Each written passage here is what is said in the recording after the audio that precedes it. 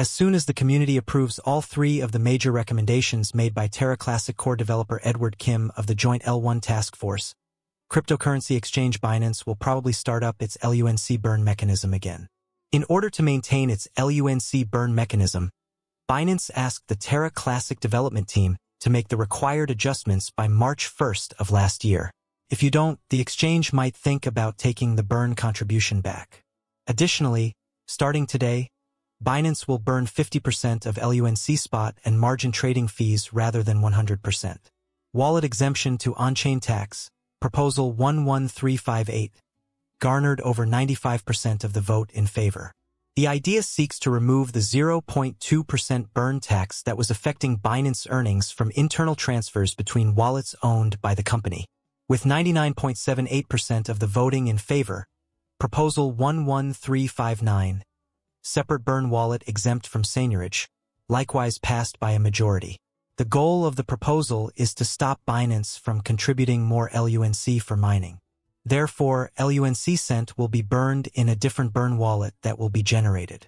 Since the community approved Proposal 11242, the development fund or seigniorage reminting is currently disabled. Nearly 95% of voters supported burn tax split to community pool. Or Proposal 11360. The idea is to develop a new parameter without using the seigniorage remit policy. It can, however, independently transfer a portion of the on-chain tax straight to the community pool. The pass threshold was crossed in the voting on all three proposals, and in order for the code to be implemented, the community must approve a signaling proposal. It will reinstate the Binance LUNC burn mechanism, carrying on with the community's huge LUNC burning. Without Binance, the LUNC burn rate has drastically decreased. Binance is the biggest contributor to LUNC burns, having burned over 20 billion tokens overall.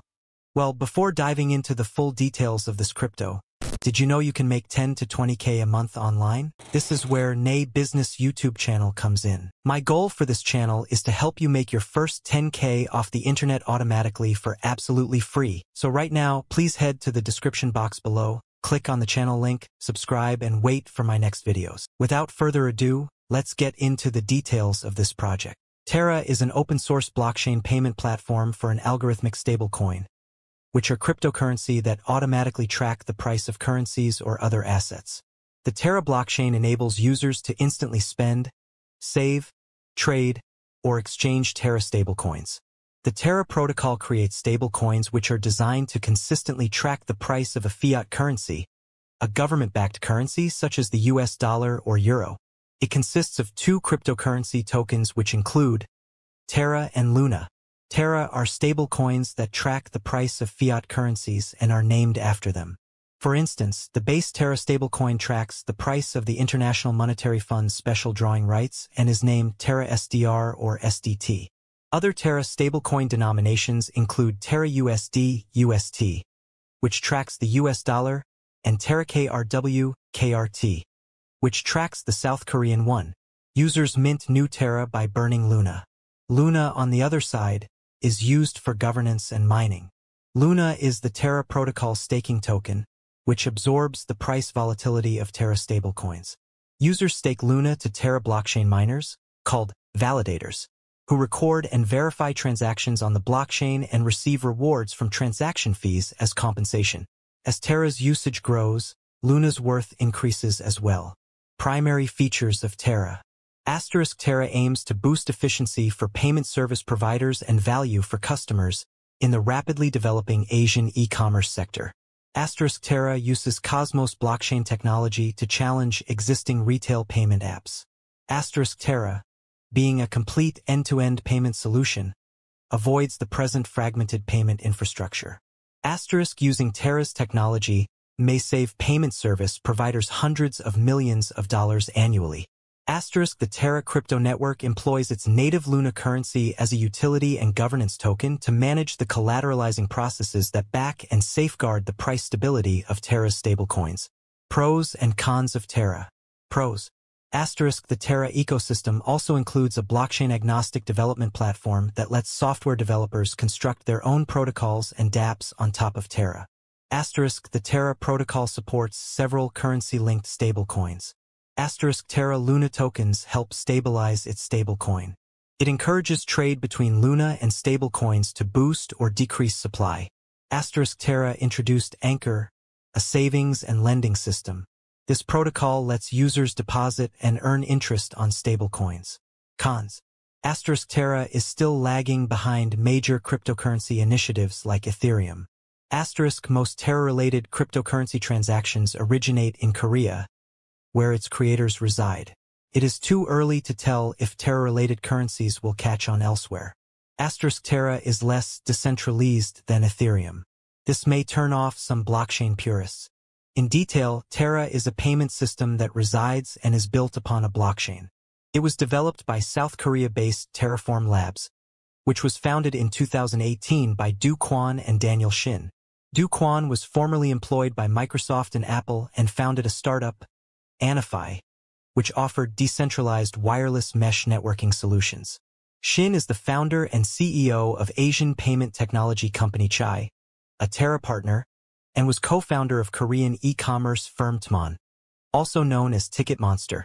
In its quest to become a leading e-commerce stablecoin payment and decentralized finance, DeFi service provider, Terra has a growing ecosystem in the crypto space with 114 projects across DeFi, Web 3.0, and non-fungible tokens, NFTs.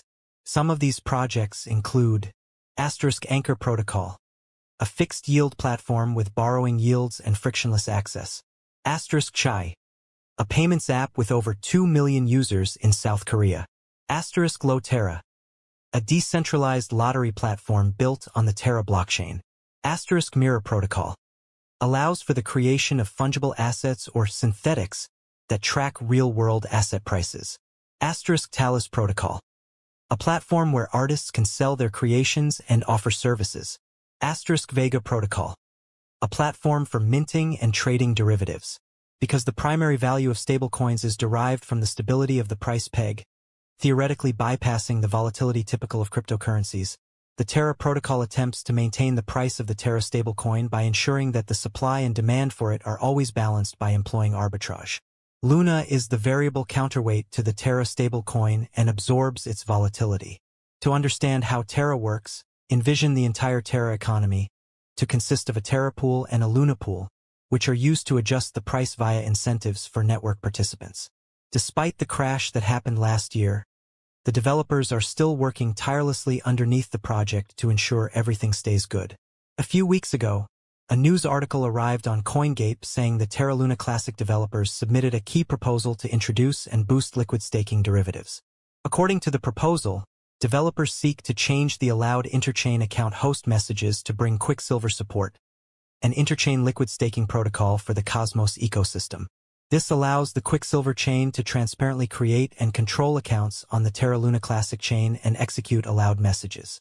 It will also allow interchain staking on any validators, as well as maximize liquidity and capital efficiency by improving network security and decentralization. Moreover, it removes the unbonding period wait requirement before a position holder is able to sell his staked assets. Seeing this, you should know that the Terra Luna developers are still working on the betterment of the project. This is to tell you that no hope is lost with Terra Luna yet. I believe everything will be fine soon. I also believe you can be rich off Terra Luna's investment. But it all depends on how much you are investing in Terra Luna Classic, how much you expect from the market, and how long you are willing to hold for. LUNC is the native token of Terra Luna. This will be the end of the video. Do not forget to like, share, subscribe, and invest wisely. Thanks.